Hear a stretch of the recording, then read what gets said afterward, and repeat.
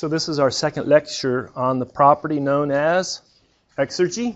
We were introduced to it for the Exergy is a new property for a closed system. There was a long equation for it, right? What was the equation? Something like E is equal to, the Exergy is equal to U minus U naught. True? Then we had P naught V minus V naught. Plus, sorry, that's a plus, yeah. Minus T naught S minus S naught. And if you had any kinetic and you had any potential energy, you could lump it in there. But often our kinetic potential energy terms are negligible. Let's press forward. Can you, from memory, write the first law of thermodynamics for a closed system, not an open system, a closed system that undergoes a process from initial state 1 to final state 2? Can you, from memory, without the equation sheet, do that? In the interest of time, I'm going to strongly encourage you to be able to do that. You need to do that. But it's on our equation sheet. Yeah, but you don't have time on the equation sheet. And guess what? Everybody says about the exams. Not enough problems or not enough time? Which one is it? Professor, you need to put more problems on the exam? There's not enough problems? Or you need to give us more time? Which one is it? More time. Time wasted is looking at equations as such basic ones in the equation sheet. This is it. Does this look familiar? You could write it as delta E equal to Q1 to 2 minus W1 to 2. Why is there a minus sign in this W? Our assumed sign convention is work out of the control volume or system and in for the heat transfer. You could write it as delta U equal to Q12 minus W12. What's the difference between this and this? You neglect changes in kinetic potential energy. It's just only internal energy change for the total energy change of the system. All right, we got the first law down. Have you used the first law of thermodynamics ad nauseum in Thermo 1? Yes. How about the second law? Can you write it down from memory? For a closed system, undergoing a process from initial state 1 to final state 2, what does it look like? I encourage you to do that. You need to be able to do it with confidence, no errors. Does this look familiar?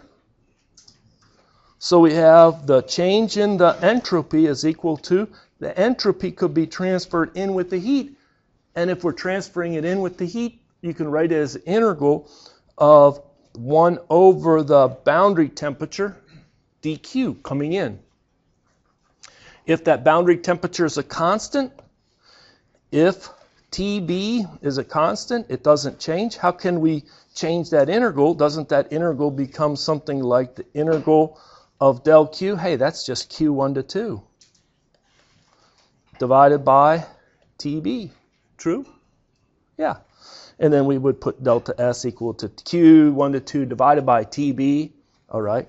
And then we had this other term out here, this plus what? Entropy can be generated. Can energy be generated? No. Can energy be destroyed? No. It can be transferred between forms. It may be transferred to a form that we don't care about, and it kind of goes out of our mechanical energy balance equation. Sometimes you'll talk about conservation of mechanical energy, little friction. Well, some of the mechanical energy was transferred into some sort of, internal energy, heat. If something got hotter, that's wasted energy in some calculations. But energy is not destroyed or generated. But what about entropy? You can destroy it, yes or no? Can you destroy entropy? No. That would be a violation of the second law of thermodynamics. But you can have an increase in entropy. What are the source reasons or causes for the increase in entropy? Friction, irreversibilities. Friction's the number one, top of the list. Then you have mixing. Then you have heat transfer through a finite temperature difference. Then you have unrestrained expansion or pressure or flow of fluid through a big pressure difference. Or a significant pressure difference. Okay, so there it is, and you could put it just like that down here in this other equation. So, where is work? Where is work? I can't spell work today, but where is work in the entropy balance equation? Man, that's a bad looking work. Try it again, Professor. W-O-R-K. I can do it. Where is work? In the entropy balance equation. And why is it not in the entropy balance equation? It's not there. Why is it not there? Isn't that associated with heat transfer, work transfer? Both of them are energy transfers. But why do we not have entropy transfer with work? We have entropy transfer with heat, but not with work, because work is an organized energy transfer, and loosely we can interpret entropy as being a measure of the disorder of the system. All right. Can you write a similar balance equation for exergy? See the pattern? Energy, entropy, exergy. We call this the first law. We call this the second law. We do not call that the third law, but hey, it's just an exergy balance equation. Well, could the exergy go up or down? Could we have an increase in the exergy of the system? Sure. And we could have exergy transfer with heat transfer. I think the book uses a lowercase q. And we could have exergy transfer with work transfer. Exergy transfer with work. Yes, you can. And we'd put a minus sign on there just like we put a minus sign on this one. Why? Because if work is out, then there's exergy transfer with that work in the same direction out of the system. All right. And then you could have, what do you think that term is? Why is the subscript D-E-S-T? Destruction. You can have the destruction of the ability to do work. That's called exergy destruction. Now, if you're doing a balance equation, should I put a plus or a minus sign in front of that exergy destruction? Down, it's going to destroy. Just think of that.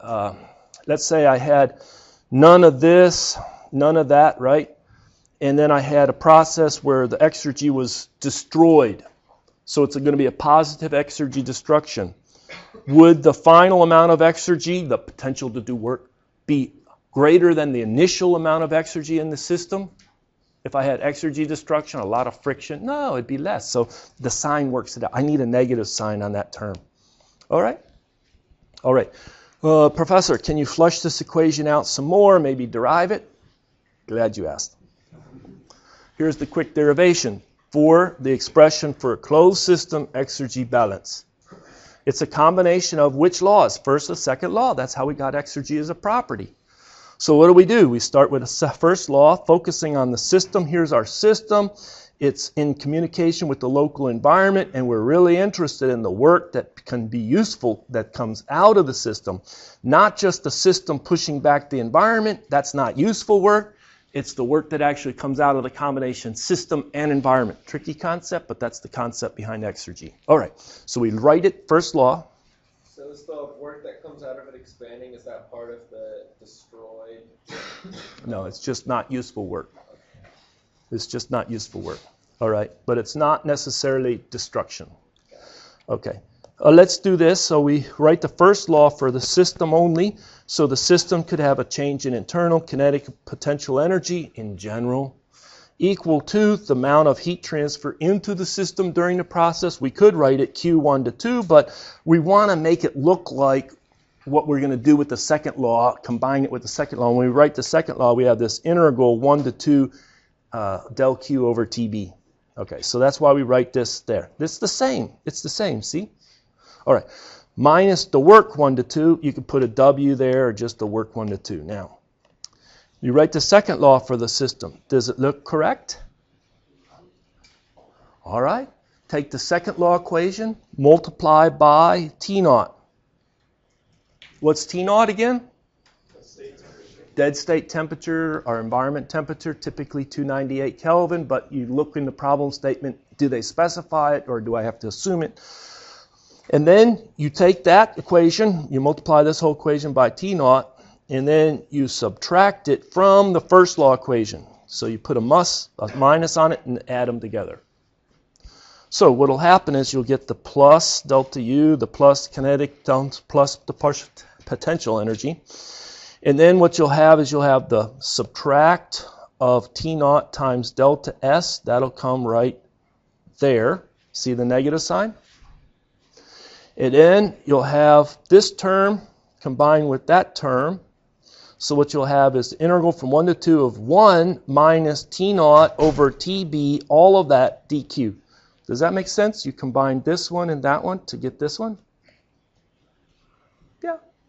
And then we had this work term. Now that work term is a combination of the useful work and pushing back the boundary. So let's go ahead and put the useful work out of the combined system before we do WC, something like that. Minus P naught V2 minus V1. Isn't that the pushing back boundary work from the perspective of the system? Yeah, that's what it is. And then we had right here, we're going to have the subtract T naught times sigma ends right there. Pretty easy. This class is easy. I like this class. This is good. I'm keeping your attitude up. It's easy. So now we just move this term over to that side. And then we look and we say, you know what? This sure does look like a change in the property that we defined last time, the exergy. And then we look at this and say, if that's the change in the exergy, then this must be some way it transfers with the heat. And this must be some way that it transfers with the work, the shaft work, coming out of the combined system. And this must be some way that it is destroyed. Destroyed, right? So that's the next slide, next page. So we have to see, oh, this is just our change in the property exergy. This is what we call exergy transfer with heat. This is our useful exergy transfer with work. And this is our exergy destruction. So there's our name calling. Notice that sometimes people will think because it's pushed back the environment, if the system pushes back the environment, that's a non-useful boundary work. So that's why it's not part of the useful work that comes out of the combined system. But there's our exergy balance equation. Pretty cool, huh? So there you go. We got the first law, second law, right? Look, you can't have notes like in your pocket on your cell phone during exams, but I've never stopped anybody from having a tattoo. You want to tattoo your first or second? Okay, it's on the equation sheet. Don't tattoo it, right? It's not needed, right? These equations we give you on the equation sheet. But the change in the exergy transfer with heat, exergy transfer with useful work, and then we have the exergy destruction. Okay. Ready to solve a problem? Why not? Why not? A rigid, well-insulated tank. Make a sketch of a well-insulated rigid tank. What does that look like? Yeah, just put something like this, put a little hash mark on it. Yeah, that's good enough. So we know that the Q during the process 1 to 2 is equal to 0. It contains so much steam, it starts at this pressure and this temperature. A paddle wheel. What? A paddle wheel comes in and stirs up the tank. True? Have you solved enough Thermo 1 problems where there were paddle wheels? Yeah. All right. Until the steam reaches a pressure of 1 bar. What happens to the pressure? Does it go up or down? It went up. So think about it. I go in and I churn, I paddle wheel that steam. Do you think conceptually that makes sense that the pressure is going to go up? What about the temperature? Get colder? Stay the same? Go up? The students that first study thermodynamics say, hey, it's well insulated, right? Isn't it well insulated? When I transfer heat into the system, it would heat it up. Wouldn't it heat it up if I transfer heat into the system? Yeah. There's no heat transfer. It's got to be isothermal.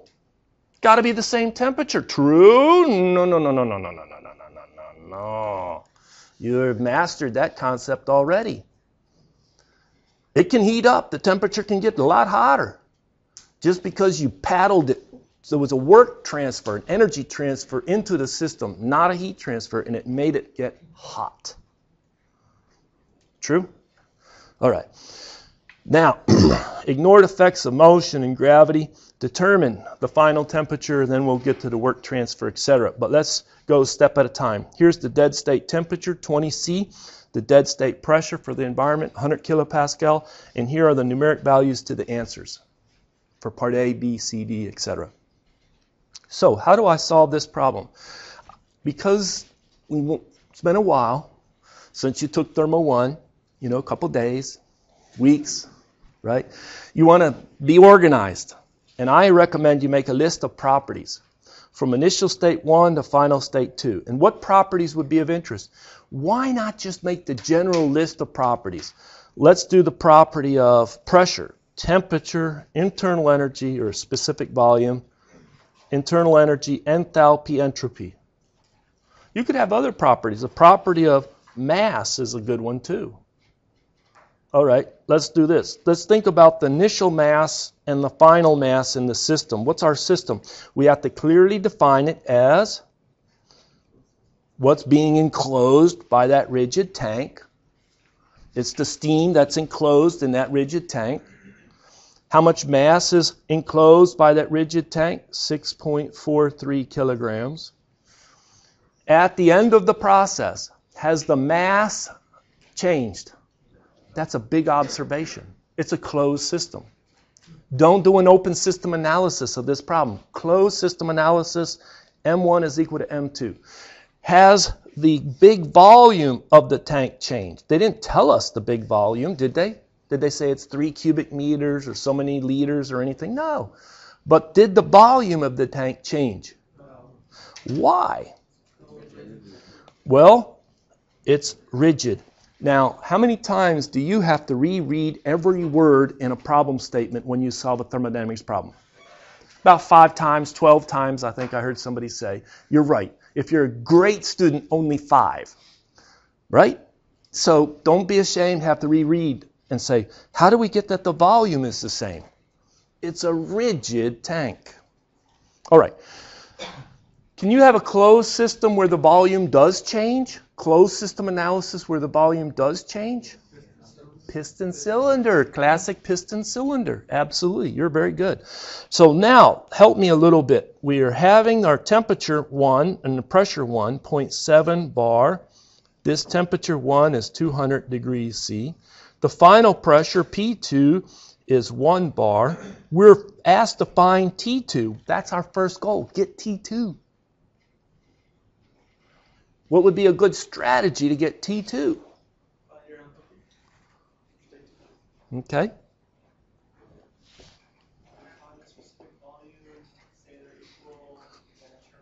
Yep. Somebody else, give me another way of just your own words. What's the strategy?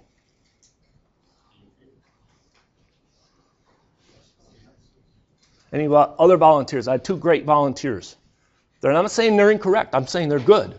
I just want somebody else's words. Because you got to figure out during exam, what's my strategy? Or during homework, what am I going to do? What principles am I going to apply? You could do a first law of analysis. See, we always say, okay, just do a first law. Let's do a second law. I'm looking for something else. Use quality. PV diagrams. All those are good answers. I'm still looking for something.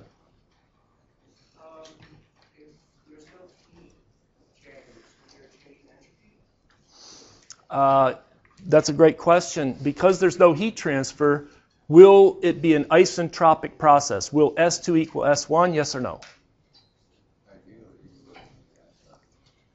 What do you think is happening with that paddle wheel when it's churning up the steam? Frictionless? Do you think that's friction? I don't know, man. It's very irreversible. Very. No. It's not. It's a heavy irreversibility.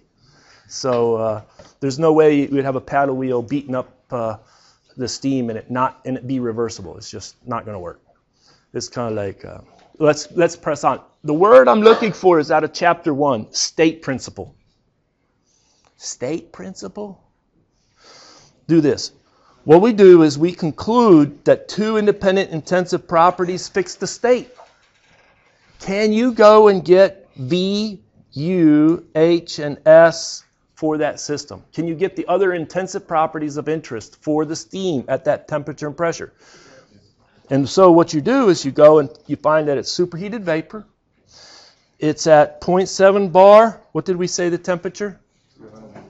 200 degrees. There is V, there is U, there is H, there is S. I may not need them all, but all of them are available to me. How did that happen? I didn't use the first law of thermodynamics, basically exploiting the principle of the state principle. Two independent intensive properties, a simple compressible substance allows me to fix the state and get to all the properties, intensive properties of interest. We do that all the time. You give me T and P, I'll go get U and H and V and S. That's what we do. Now that you use the state principle and you have a numeric value for this V and U and H and S, the next step is to exploit that it was a rigid tank. I haven't used the first law yet. And because V didn't change, what about the relationship between the specific volume at final state and the specific volume at the initial state? They're the same. And some students can struggle with this problem day and night and they not make that observation. But why is that a great observation? Because now what do we know? Two independent intensive properties, it fixes the state. May not be as lovely as our P and T, but we can work with it. So, in principle, can I get T2 knowing just P2 and V2? Yeah, that's right. So I look at that pressure, 1 bar. I go and I say, go take a look. Maybe it's still superheated vapor. And I come down in this column of specific volumes looking where maybe 3.108 is. And 3.108 is so close to 3.103 that during a rush of an exam I would say close enough and just grab, here is U2, here is H2, and there is S2. Where is T2? See that? You want to do the interpolation? I encourage you to do the interpolation, and you would find that this temperature is not precisely 400, but it's 40. Let me look at my notes, please. 401. Very good. 401.2 degrees C. Box it. That's the answer for part A. Did we use the first law yet? Nah, but we did make heavy use of the state principle. And we exploited the information about how the specific volume is defined and what it means to be a rigid tank. Let's press forward. What's the work transfer? How would I find the work transfer? Now we're going to use the first law. And we're going to use it for a clearly defined system. There it is. So let's go ahead and write the first law. We'll say neglecting changes in kinetic potential energy, the mass of the system, which doesn't change, the final internal energy, initial internal energy, so it's a change in the energy of the system, is equal to, I'm going to put it in here because I'm going to strike it equal to 0, minus the W1 to 2. Is that a good first law? Now, why is that Q1 to 2 0? Well, insulated tank. Yeah, that's right. And what are we asked to solve for? The work. So you can then just get the work, 1 to 2 is equal to minus the mass, U2 minus U1. We got the 2 U's from the table. You can do the interpolation just like we did for the temperature, and you'll pick up, let me just give you the values, 1 to 2. I encourage you to fill in the details, but it's negative 2,000 kilojoules. Boom. Really, that's why this value was picked to be 6.43, kind of a unique number, is so that work would turn out to be a nice even number. 2,000. Why is it negative? Because it's actually into the system. The paddle wheel is a work transfer into the system, not out. All right. How about the change in the exergy? How do I find the change in the exergy?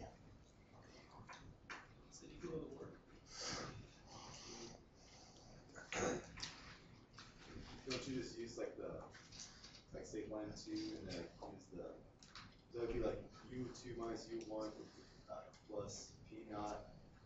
It's a property. Exergy is simply a property. Let's go back and review our definition of what that property was, right? And then let's go ahead and write it for what I'm asked to solve for, E2 minus E1, the change in the exergy. It's going to be the mass. When I do that, guess what? This becomes just U2 minus U1. Where did the U naught go? Well, the U naught with state 2 and the U naught with state 1 canceled. And then we're going to have plus P naught V2 minus V1. Where did the V naughts go? Canceled. And then we have minus T naught times S2 minus S1. S naught's canceled. And then we also have changes in kinetic potential energy, but because they already told us up here to neglect them, I'm not even going to write them and then throw them out. Now there's three groups. So what I'm saying, what you say and what I repeated is that it's a property. Just calculate it as a property. Just calculate the change of that property in terms of other properties. Okay. Of these three terms, one of those groups of terms is 0. Either the delta U, or the P naught delta V, or the T naught delta S. Which of those groups of terms is 0? Because it's a, got it, it's a rigid tank. There you go. So these values you stick in. What about this T naught? It's 20 degrees plus 273, 293 Kelvin. And the S's, and you calculate that the change in the exergy comes right in at 969.5 kilojoules. That's the answer for part C. This is the answer for part B. What about part D? Yes, sir. So to get the correct values for the two entropies, you have to multiply that by the mass as well. Yeah, this mass right here. 6 point. Oh, that's right. Okay. Yep. Yep. Okay, part D now. What is the exergy transfer with the work?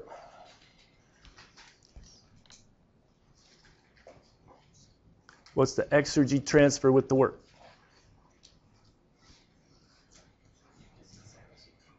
It's the same as the work. This is one of these easy questions. Sometimes I ask easy questions.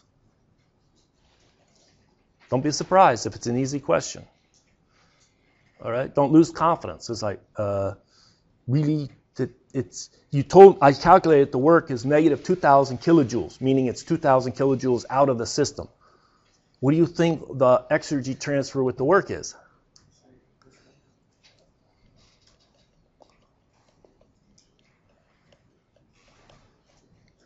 Because it's 1 for 1. All right, so this is the answer for part D. What about part E? What is the exergy destruction? How do I calculate it? Exergy balance. And so what we do is we say the change in the exergy is the exergy transfer with the heat transfer coming in minus exergy transfer with the work going out minus the exergy destruction. There was no heat. We just calculated this to be 969.5 kilojoules. This was a negative of a negative 2,000 kilojoules. And so you can calculate the exergy destruction. And you have to watch those negatives, the signs and all that. Negative signs can trip you up. But it will come out to a positive around 1,030 kilojoules. Yes?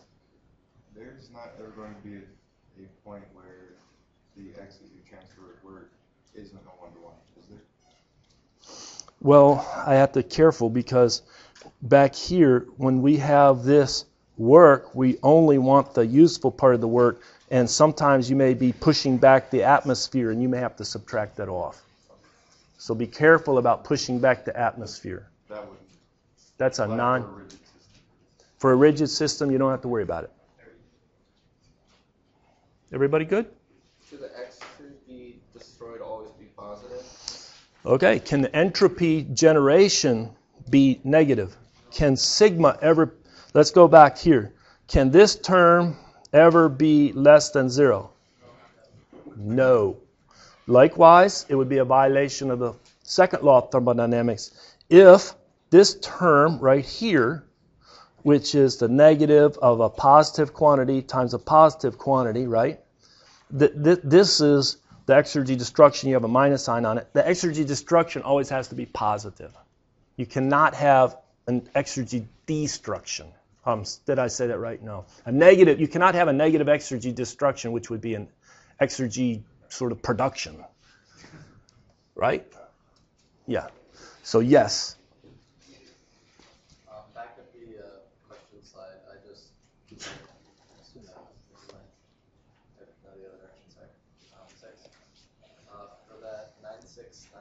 Where's that? Is that the chain of Exergy from part 2?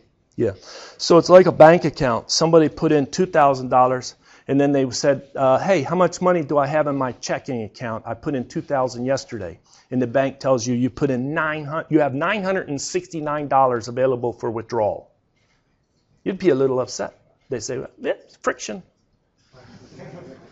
Irreversible. Hold it, I put in $2,000 really good dollars. The maximum I can get out right now is around $970. Yes, that's the story. Yes. What happened to the $1,030? Gobbled up. Somebody's profit. All right. Try to put this all in perspective. We learned a lot in first law and second law and Thermo 1. Now we come over and we have some new properties associated with Exergy. But Thermo 1 dealt a lot with energy. And so for a closed system, what would be the key energy on a per unit mass basis? We did use lowercase e early on in Thermo 1. It's in our textbook. What was it for energy? What was the total energy? It was a combination of three components: potential, kinetic, and internal. See? That's not that hard. U, K, E, P, E. And so that was our energy. How about for Exergy? Did we already have, Exergy for a closed system, a property, a new property? Well, that was a much longer definition, wasn't it? Wasn't it U minus U naught, P naught times V minus V naught, minus T naught times T, blah, blah, blah. All of that. Look familiar? Yeah. So you have the same type of property equations. Well, how about this? When you go to an open system, you can have mass transfer in and out of the system. When we were doing energy analysis, they did not introduce a flow energy. They did not. They could have. But they had a new property. What was that new property for an open system, which was different than for a closed system, which had these three parts? Yeah, it multiplied m dot. Enthalpy. Remember that new property, enthalpy? And you said, what is this? What was H defined as? U plus PV. But they said, oh, this is H plus the kinetic plus the potential energy, right? But this is the same, KE. Isn't that specific kinetic energy? Isn't this the same, PE? Yeah, it's the same. So instead of, they did not do this, they did not introduce flow energy, but they could have. But they did introduce the new term, enthalpy. I'm trying to help you navigate the new information from the old information. Now, we come over here to Exergy. There's a new Exergy. It's a lot like enthalpy. It's given the symbol E sub F,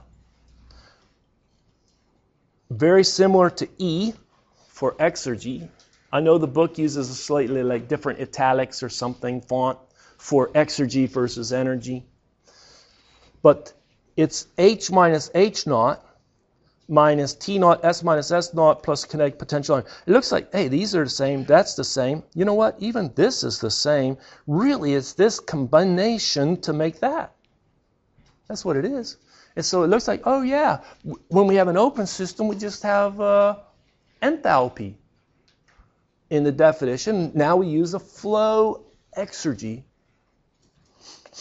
So they do call this a flow Exergy. They did not call any flow energy, but they could have. And this is our Exergy, and that's our internal energy. Hopefully that helps. I know I get these questions all the time. I don't understand. Why do you use H sometime and U sometime? Why is this E or E sub F for Exergy? Okay. So for a closed system, we want to compare it with a control volume, an open system. For a closed system, you undergo a process from initial state 1 to final state 2. The Exergy can go up or down. Here, we're not going to do anything but steady state calculations for an open system or control volume. So there is no rate of change of exergy in the control volume with respect to time. That's always 0, so just put 0 right there. It's always 0. We only really in this whole class, Thermo 1 and Thermo 2, only solve a handful of real transient problems. And it's not in this chapter. Okay? So that makes life easy. Now we do have the possibility of exergy transfer with heat transfer. You could have multiple heat transfers, great. You have that shaft work going in or out, so it's in out of the control volume. That transfers to exergy as well. It's a 1-to-1 right there. That's why it's just W dot itself. If you have only one inlet and one outlet, then there's really no need to sum over multiple inlets and outlets, and the mass flow rate in is equal to mass flow rate out at the steady state. Makes it even simpler. And then you have the flow exergy in, flow exergy out. And then you have this term, which is the exergy destruction rate. Did I derive that equation? Not today. You think we can use it to solve a problem? Sure, let's do it. Oh, I'm sorry. Well, I'll get back to this later, but basically here's the cliff notes. Mass balance. Be able to do it for a closed system, do it for an open system. Energy balance. Do it for a closed system, do it for an open system. This is entropy balance. That's the second law. Do it for a closed system, do it for an open system. And this is now exergy balance for a closed system as well as an open system. What happens, sometimes students get discombobulated. We'll give them a clear problem. It's a closed system analysis, and they'll throw equations at it that are open system. And you got to be able to not do that, right? All right. Let's solve this problem. Steam, 3 kilograms per second at 80 bar and 440 C entering a well-insulated turbine. So maybe you make a little sketch. Oh, there's my turbine. We'll have some M dot coming in, maybe state 1, and we have the temperature. The pressure at 1 is 80 bar, and the temperature 1 at 440 degrees C. And then the steam comes out, state 2, and I forgot to emphasize that the turbine is well insulated, so Q dot's equal to 0, and we'll have a W dot out of that turbine. Okay, and the mass flow rate is given M dot equal to 3 kilograms per second. Get rid of it right there. Okay. Okay, it exits at a pressure P2 of 20 kilopascal. All right. The turbine isentropic efficiency is 85%. First question, determine the power out of the turbine. Can you do that from Thermo 1? Yes. With confidence before the first exam? Yes. All right, so what would you do? I'll just talk through it, okay? Or do you want me to ask you questions and lead you through it? Which way do you want to go? Professor, put on your monologue skit and just do it by yourself, as if nobody's in the room, or try to engage us and walk me through. What's your preference? Okay, show of hand. Professor, monologue. You're up here at the podium, act like it. All right? Put me through it so I can step through. All right, looks like that's the winner. So, determine the power output of the turbine. I'm really asking you to calculate W dot T. Right there it is, isn't it? Sorry about that. Isn't that it right there? How do we do it? Somebody help me. First law of thermodynamics is a great place to start, where we clearly define the control volume that does what? Surrounds the turbine. And we have one inlet. How many outlets? One outlet. And it's steady state. And there's no heat transfer. So you could start with the most generic first law of thermodynamics for a general control volume, and then start striking those terms. And you should be able to do that. And you should be able to get it down to, after a little manipulation, the power out of the turbine is proportional to the rate of flow of steam through the turbine, and neglecting changes in kinetic potential energy, because they didn't give us any information about the change of kinetic potential energy. So I would assume, if it's not clearly stated, just say I'm going to assume that. It boils down to H1 minus H2. True? That's a familiar equation, but you may, at Thermo 1, you had to really struggle to get that from the more general equation. All right, so how do I get H1? State principle. I know two intensive independent properties of state 1. Do you think I can get H1? 80 bar, 440C? Sure. Did I put it on this one? Did I say 8 bar or 80 bar? Is that 80? It's 80 in the problem. But I think you said 85. All right. Did I miss something here? Put on my glasses. That is 80 bar. Good. Okay. I can't see it on my screen. Sorry. So now we have 80 bar 440C. There is my H. I know that it's V, U, H, and S. And there's S if I need it. Yeah, I was going to say grab S. Grab S right away. You have solved a lot of thermal problems. How many times you then, I got to go back to that table and grab that S. All right. So you get the H1. How about the H2? Maybe you want to make a little sketch of a favorite temperature entropy diagram. Put a line of high pressure of 80 bar. Put a line of low pressure of 20 kilopascal. You're out here superheated. We don't know if you're going to come in here two-phase or if you're going to come out here superheated. You have to figure that out. So what do? You get the S, right? So you get the... here's H1, you get S1, right? And you get like here's state 1, here's 2 isentropic, and then you're going to kick it out over to the side because if there's irreversibilities, it's going to end up with higher entropy. S2 is going to be higher than actually S1, and it'll be kicked over. It could be kicked over and still in the two-phase region, or it could actually be challenging problem, kicked out into the superheated regions. You have to calculate that. But somewhere there's going to be 2 actual and 2S. For this problem, both of them are under the dome. All right. They're both under the dome. But the 2 actual has a higher quality. Okay. So what we do is we have our 2 values of H and S. There's our S value. We would then go to the table for saturated water. And I need to scroll down just a little bit. Okay, scroll a little. This pressure right there, what pressure is that? Is that my 20 kilopascal? Yes. That's 20 kilopascal. We would look between S of F for saturated liquid and S of G at 20 kilopascal. Does this value fall in between? 6.519. Sure does. And so we calculate the quality at 2S. And when you calculate the quality at 2S, I think it comes in at about 80%. What do I do now? I just did, but I haven't used the isotropic efficiency of that turbine, have I? Use the quality to find the enthalpy. So basically I get the H2S is H of F plus the quality 2S times HFG.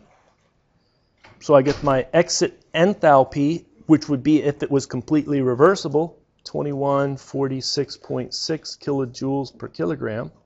And you use that to find your isentropic work. Get the maximum work out, isentropic, H1 minus H2S. Notice a lowercase w on that.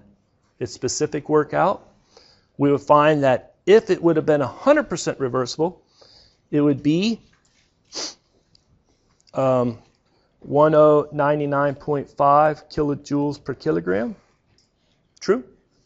But what is the actual work out of the turbine if the isotropic efficiency is 80 some percent, 85 I think for this problem?